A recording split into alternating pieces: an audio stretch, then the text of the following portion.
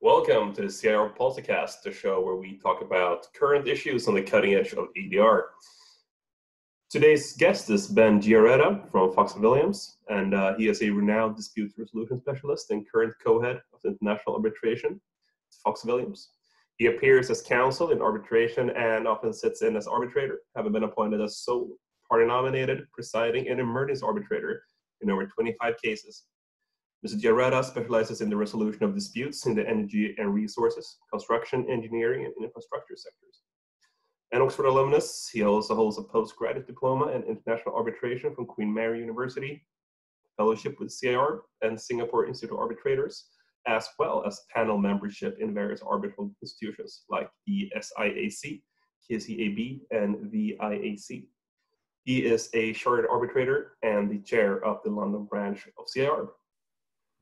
Ben, if I may, welcome to the show. Great to have you on. Thank you. It's great to be here.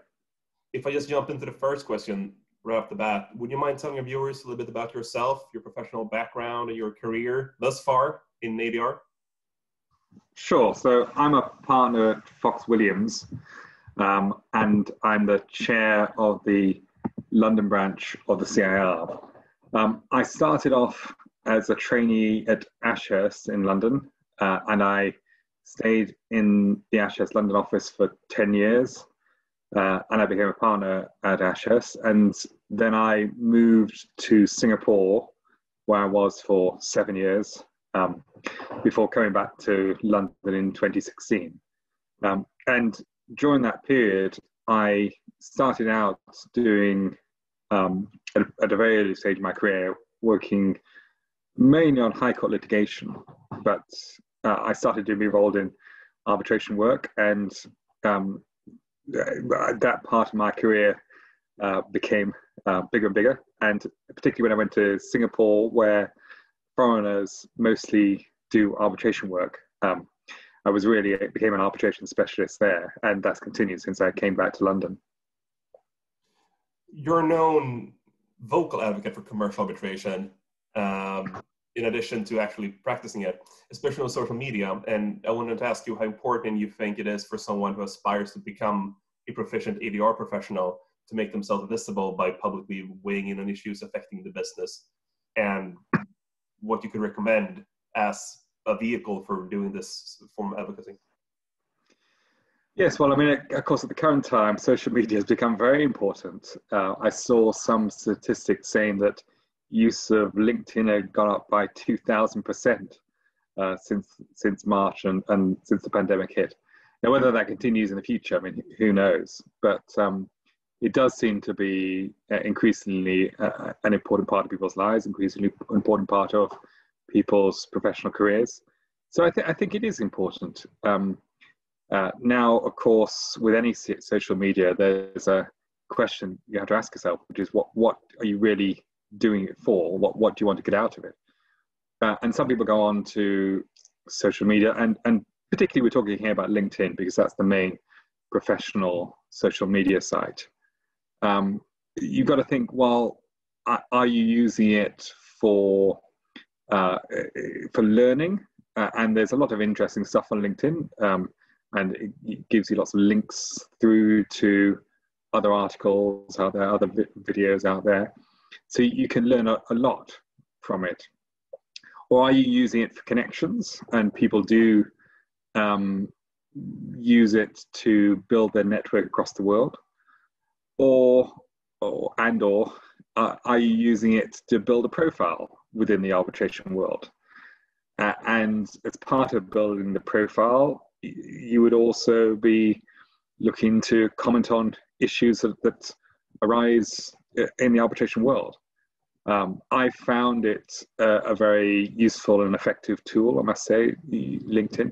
And I have built up some good connections across the world, and I've built up a good network, and opportunities have come along as a result of my use of social media. So I do think in today's world, it is a very useful thing to be involved in. Now, obviously, people can have very successful careers without going anywhere near it. So it's not the only thing that you need to do, and it's not the only way to go about it, but it does work for some people. Building on the notion of networking, I wanted to ask also about networking, maybe in the more traditional sense of the word. How much of a focus should that be for emerging professionals, and how important is it really to get ahead? Yeah.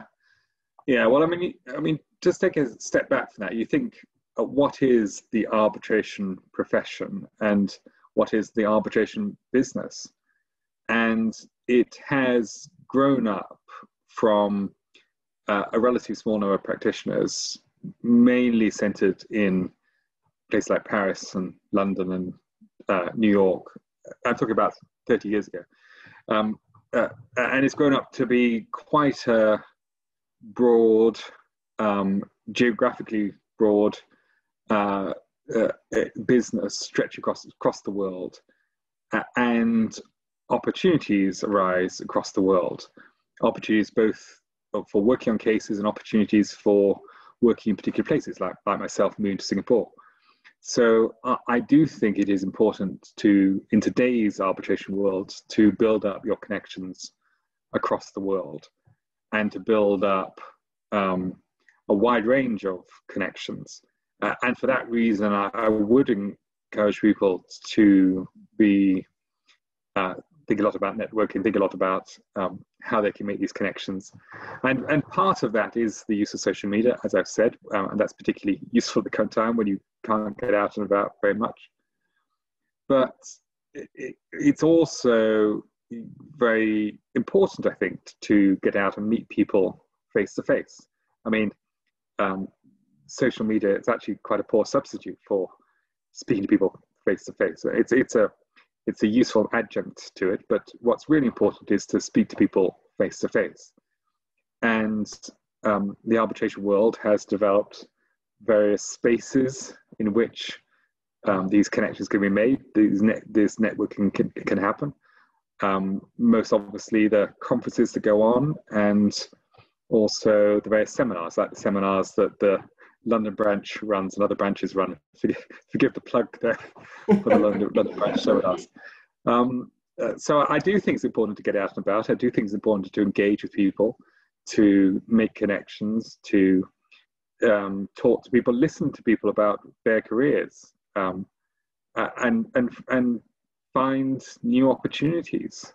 So yeah, absolutely, I think it's very, very important. I mean, just want to kind of circle back to what you said before about working outside of the UK, because I know, and as you mentioned, you work extensively in the Asia Pacific, and I wanted to ask you what some of the key differences are between building a career, specifically maybe thinking about the legal one, in arbitration there compared to here in the UK. Yeah, so as I said, this arbitration world has grown to cover the whole globe in the past 20, 30 years. So there's an awful lot of similarities across the world. So the same networking is done here as in Singapore, as in Hong Kong. In fact, now the major conferences seem to rotate around these centers. But at the same time, each country, each location has its own specific culture and its own ways of people pursuing career paths, opportunities within firms, opportunities within arbitration. So there's a combination of the two. I mean, Singapore, for example, is a very modern place. I mean, and there's extensive opportunities to network and extensive opportunities to attend conferences and seminars, etc. It's also one of the most socially media aware countries in the world. If you've seen Crazy Rich Asians, I mean, that's the reality, their use of social media on that. But on the other hand, it does have a structure of training within Singapore firms. It does have a structure of the Singapore firms themselves, which is particular to Singapore. I mean, it's grown out of the English firms and the history of Singapore. and people follow those career paths within those firms, which is unique to Singapore, while at the same time following this broader path. So it's very difficult to say, to be honest, very difficult to make broad generalizations, because there are these individual characteristics within each country. I think one of the privileges of arbitration, though, is that people can grow up within that environment, in Singapore, for example, but then they may have opportunities to go to another environment. In fact, there's very few practices within law that give you that opportunity. Corporate law perhaps does as well, but arbitration lawyers are fairly mobile. So you could learn your craft in Singapore and then move to London or move to New York. Well, I mean, like myself, I moved from London to Singapore. And it's through moves like that that you really grow as an arbitration practitioner. You learn to look at things in different ways. You learn that there's different ways of doing things. So that has been a very valuable experience for me. One of the major points of transition in the career of an arbitrator is obtaining the first appointment. And what do you suggest people do in order to get that first appointment as an emerging legal professional? Well, again, it's sort of building on what I've just described, that it's very important to build your network, to build your profile, to be conscious of the individual and particular characteristics of the place where you are and the dynamics for appointments within that jurisdiction. I mean, obviously, people do get appointments from other parts of the world, but it's pretty rare, I think, certainly for emerging arbitrators, for inexperienced arbitrators, to get appointments from other parts of the world. Normally, they'll get their first appointments from the place in which they live. And so you need to be attuned to the environment for appointments in that place. And sometimes people get their first appointments from parties themselves. It does happen. I mean, my first appointment was from the parties, but typically people get their first appointments from institutions. And that's for a range of reasons. Firstly, it's the institutions that generally appoint the arbitrators in small scale cases, because those are generally sole arbitrator appointments, and those are done by the institutions. And also institutions have a very keen awareness of the need to promote new talent and bring people through. So they are usually the ones on the lookout for new arbitrators. They're also the ones who will frankly take a risk on some new people. Parties tend to be very conservative in their choices, so they'll appoint someone who has a track record. Whereas institutions will appoint the very experienced people, but they'll also take a chance is probably the wrong way of putting it, but they will recognize new talent and give opportunities to new talent to bring them through. So really the best advice I've always given to people is to get to know their local arbitration institution, get on the local list of arbitrators. Very often arbitration institutions have panels of arbitrators which you have to have some experience before you get onto that panel. But then they may also run a separate list of arbitrators for the people who have no experience at all. But the idea is then they'll give you some experience if you go on that list, and then in due time you get promoted to the full panel of arbitrators. So I do say to people, yes, get to know the local institution, get on that list, that basic list, and build up your experience that way. And once you've had one appointment or a couple of appointments, then you'll be able to transition on. Actually, in many ways, that transition is almost as difficult as getting your first appointment, because the institutions will give out the first appointments, but then once the next opportunity for first appointment comes up, they'll go to someone else. They won't give people more, well, generally speaking, they may not give people appointments again and again to get you up the ladder. And there's that awkward transition between getting your first appointments in the institution and then getting party appointments. And that can take a while actually as well. So it's not just about getting your first appointment, but actually what you do with it beyond that, and how do you develop your career as an arbitrator beyond that.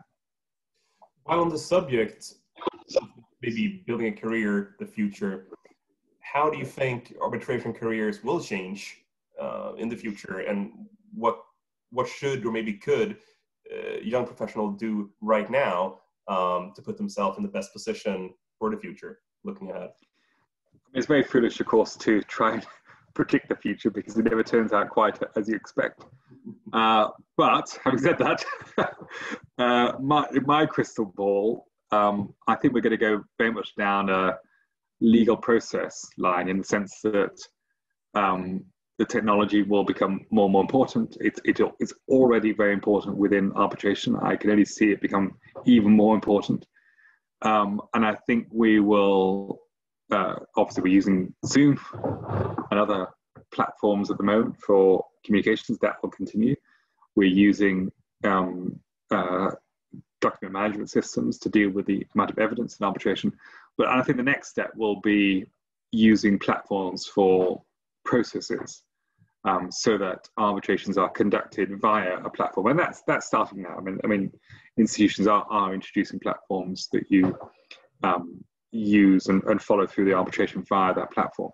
So arbitration lawyers in the future will need to become very familiar with legal process, even more so than now, in the sense that they'll need to marry that up with knowledge of technology.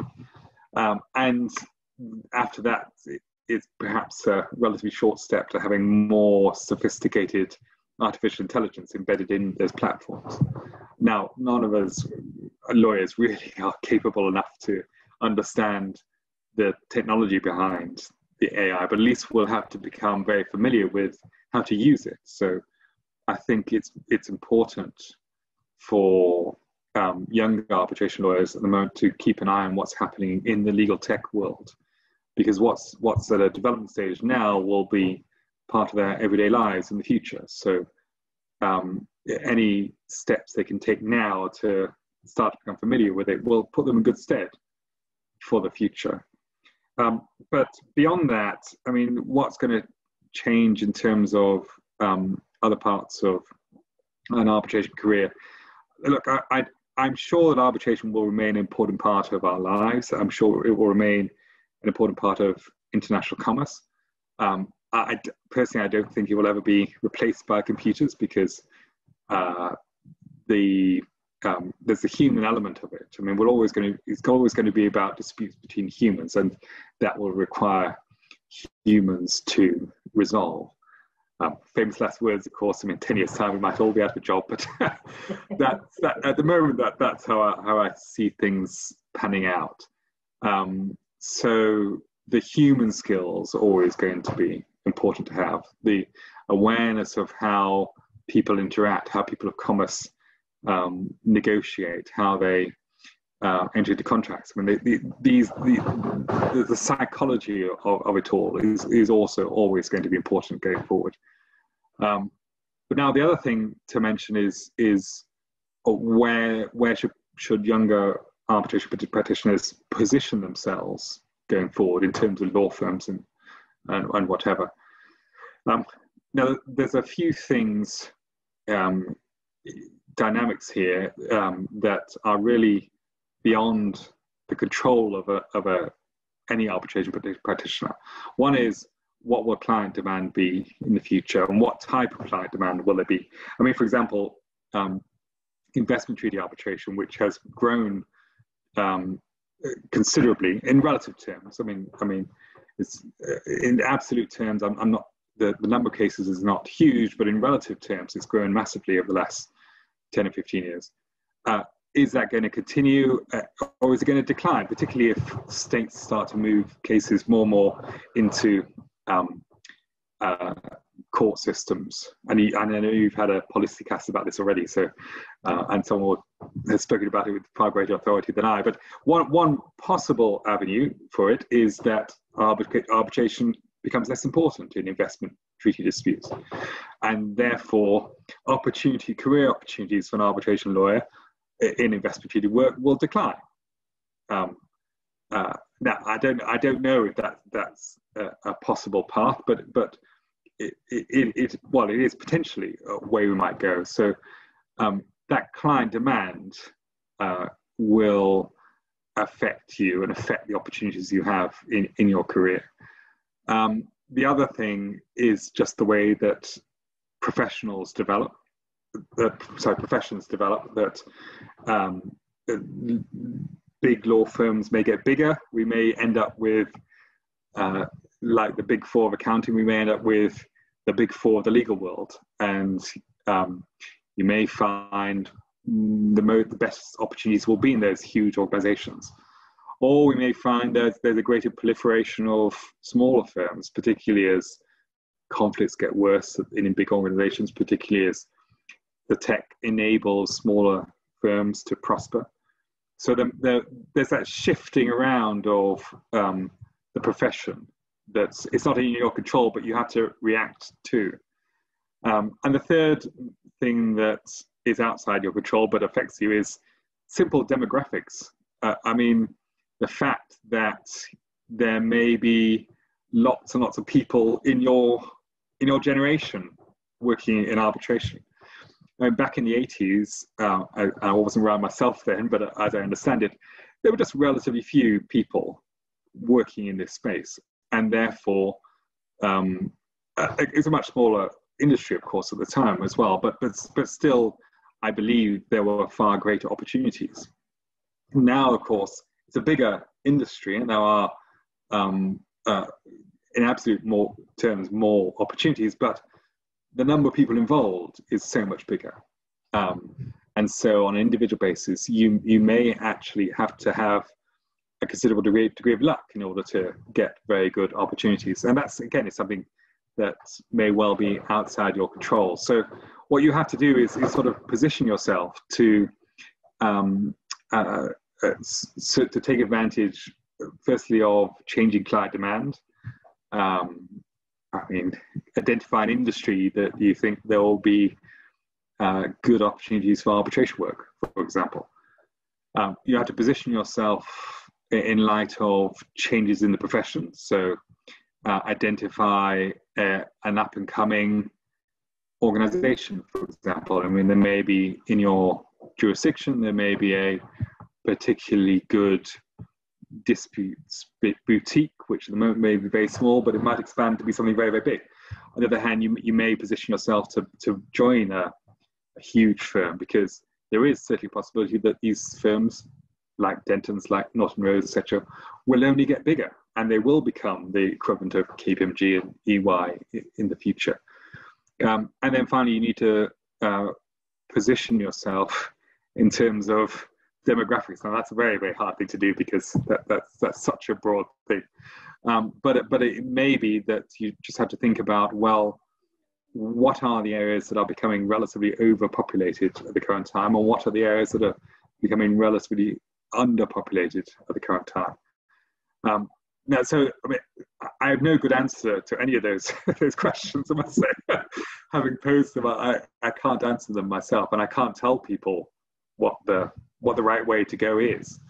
But there are choices that people can make in their careers, and there are ways to position yourself, ways to react to developments in the world, ways to react, or ways to take advantage of the opportunities that come along, and to put yourself in your position where you can find these opportunities in the first place. I do encourage people to be nimble and to keep an eye out for such opportunities. Of course, having said all this, there's the overriding point, which is it's your career and it's also your life. So you need to not only develop your develop your CV, but also you need to have a happy and fulfilling career. I mean, you need to It's not just about the money, it's not just about the fame, it's also about getting value on a very personal level out of what you're doing on a day-to-day basis. So sometimes you may actually be much better off sticking to the job you're doing at the moment, if it's a job that you love, rather than going for that opportunity on the other side of the world, which may make you unhappy. So it all depends. It depends on your personal circumstances. It depends on what makes you happy. That was a very long answer. No, I don't think I really got anywhere with it. This is amazing. Those are my thoughts about the future. No, this is amazing. It reads like a step-by-step instruction how to succeed in the business. I'm afraid of putting it online now because competition will increase. Well, yes, it will and it won't. I mean, competition has increased amongst arbitration lawyers over the past 10 years. And that's for a whole variety of reasons. That's to do with the expansion of arbitration, the raising of its profile, the expansion of the law schools. I mean, there are far more law schools now who are offering arbitration diplomas or degrees, and then that has led people down the path towards arbitration careers. But there are expanded opportunities because the firms have expanded.